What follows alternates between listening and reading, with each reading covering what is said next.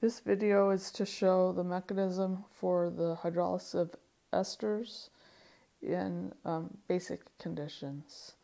It's a really short mechanism. The first step is nucleophilic attack to give a tetrahedral intermediate. This intermediate resembles the ones in the acid catalyzed reaction, except here our intermediate has a negative charge. So I have a tetrahedral intermediate, the double bond reforms, and alkoxide leaves to give us back our sp2 hybridized carbon.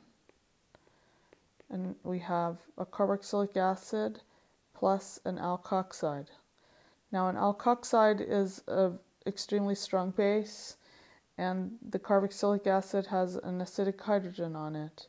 So the next step happens when the alkoxide abstracts a proton from the carboxylic acid